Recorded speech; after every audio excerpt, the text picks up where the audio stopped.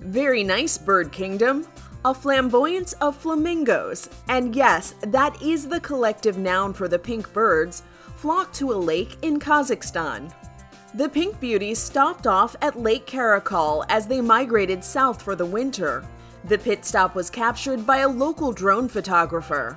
The flamboyance was on its way to warmer climes in Iran or southern Kazakhstan.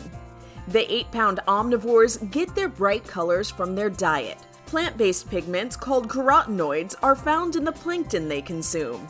If they didn't eat their colors, they'd probably stay pale and white like this baby flamingo. The Central Asian country of Kazakhstan has been having quite the season. Its most famous fictional native son, Borat, released a film this fall that's gotten a lot of attention. I go to America! But the flamboyant faux Kazakh has nothing on this actual flamboyance. This is Inside Edition Digital.